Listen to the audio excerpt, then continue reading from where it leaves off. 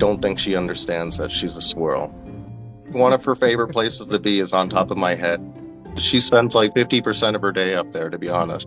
She's a very, very, very cuddly squirrel. Her whole life she's loved love. I had her with me basically all the time. If I'm doing chores around the house, she was with me. If I was sleeping, she was sleeping. We were never apart from one another.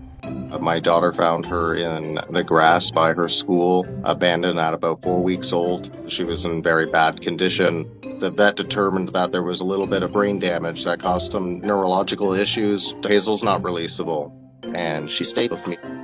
I never thought I'd be in this position or this situation in my life. She thinks I'm her father.